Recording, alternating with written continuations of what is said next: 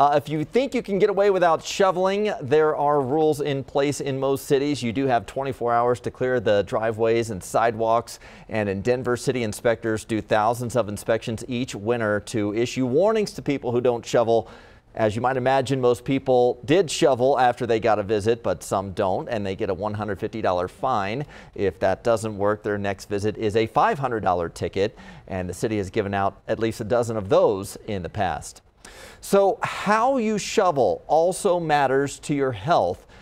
Push the snow. Don't try to lift it. Obviously, that would hurt your back. Shovel into your yard so the snow doesn't block a bike or a turn lane.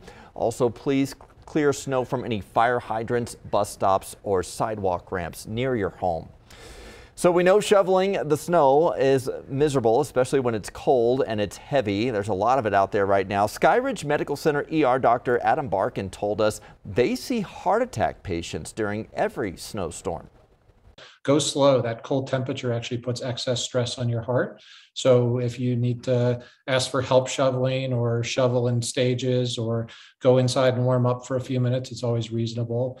And the other thing to keep in mind is just pay attention to your body. If you start having chest pain or shortness of breath or any other concerning symptoms, feeling like you're going to faint, the best thing to do is go inside. And if you're really feeling poorly, seek medical attention immediately.